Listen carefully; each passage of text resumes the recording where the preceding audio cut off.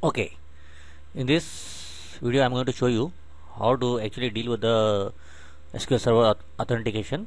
Okay, usually you have two types of the authentication. By default, actually the Microsoft SQL Server, whenever you are using it, it uses a window authentication actually, and it has more securities that will actually be is provided to you with the for the SQL Server. Now, suppose you have the authentication, and if you wanted to change it to the mixed one, there one is simple the original by default is window authentication, and the other one is the mixed authentication. Okay, let's go and check it out. Okay, now let's start your server instance. Okay, right click on the server instance and select properties.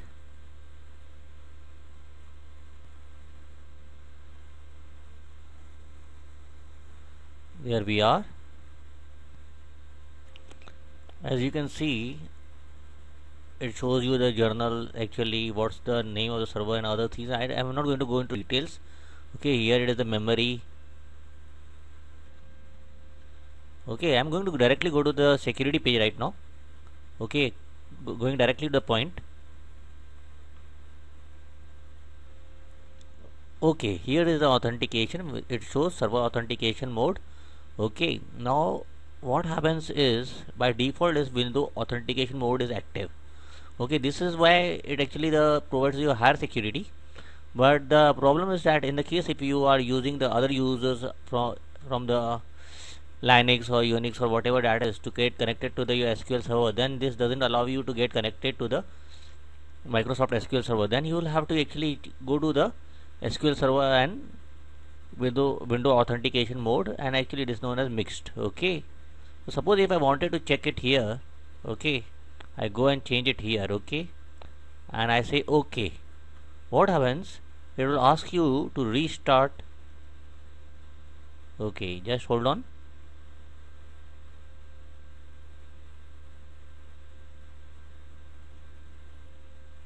There it is. It says you will have to restart the server. Okay, the restart of server is needed. Okay, so far so good.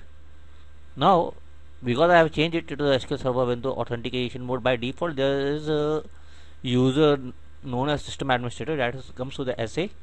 Okay, you can go and change the password for that thing. If you want, you can rename the user also, but I will show you how to change the password, and actually I will show you how to enable that. By default it may be disabled. Okay, so just say okay before actually restarting the server. Let's go to the security. Okay, then there is a login, then there is a user that is SA. Okay, now right click on the SA login, and this is stands for SA, stands for system administrator. Go and click to the properties. Now there it is, the login name is SA. Okay, the password actually I can change it here. Okay, now suppose if I wanted to change some other password, I can actually change the password here. Okay, now I can change the default database of the SA, that is system administrator. If I wanted to, I will leave it as it is. Next we'll go to the server role.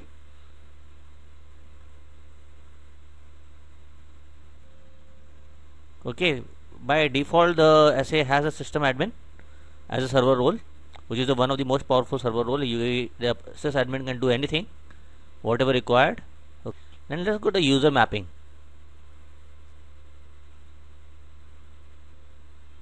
Okay, here it is. You can see you can select a lot of, you can map it to the databases. Okay, by default it has a map to the master model MSDB, that is system databases, and tempdb. Okay, and I can actually select other databases as well as if I wanted to select it here. Right now I will leave it as it is. Okay, now this is the most important thing is the status. Now you have to select it first to grant. Okay, and you have also select enabled. Usually this would be disabled.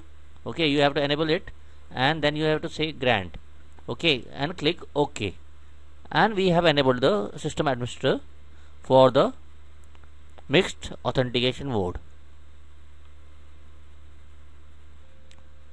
Now the second thing, now that we have actually changed the authentication mode, I have actually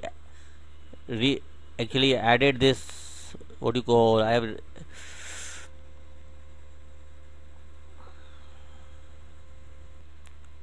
activated the system administrator as a login. Okay, now the thing is that I have to go and restart the server. So let's go to the SQL Server configuration.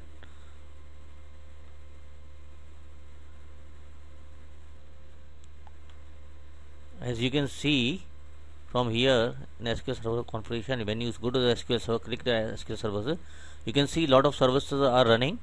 Okay, actually you can see the SQL Server integration services. Actually this is not running here, otherwise full text filter and SQL Server, this is analysis server.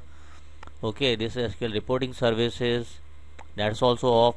SQL Server browser, SQL Server agent. Okay, now I have to go and restart it. So I right click the SQL Server and say go to the restart, otherwise the mixed authentication mode won't be get activated and the SA won't be able to log in.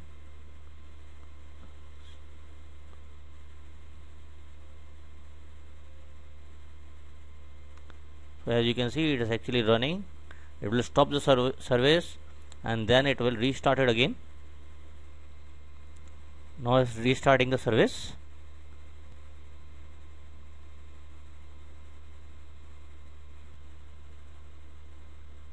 And there we are done. As you can see, the server has been restarted automatically. Sorry, not by automatically, we have restarted the server, and now we can actually log in as a system administrator as well. Okay, let's actually go back to our database. Now you can see that the SQL Server agent has been disabled. Okay, now what you can do, you can go back to the SQL Server configuration manager and restart the SQL Server agent. But in the case it doesn't work from here, suppose if it doesn't work from here, so what the other option is, you can go to the service from the Windows. Okay, go to the administrator, select services,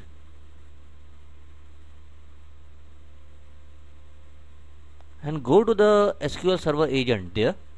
Okay, and go and select a restart from here, and it should restart your SQL Server agent. In the case if your SQL Server configuration manager doesn't actually allow you to start the SQL Server agent service. Okay, as you are running and this will get actually started again. Usually it actually sometimes create a problem from the SQL Server configuration manager, but it runs from the services very well. In the case anything that doesn't run from the SQL Server configuration manager, you can always go and try to run it from the services.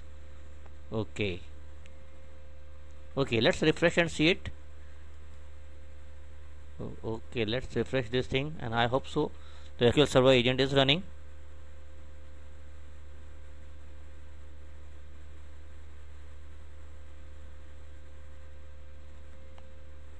There we are. We can see that the SQL now, as you can see, let's go and connect it as a system administrator, because okay, first let me go and check it, change the authentication mode to the SQL Server authentication mode. Okay, let's actually type the word password and say connect, and there we are.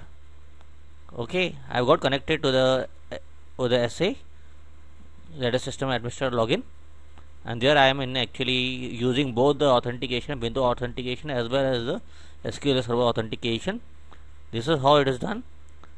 Okay, I will just end it here. Thanks for watching.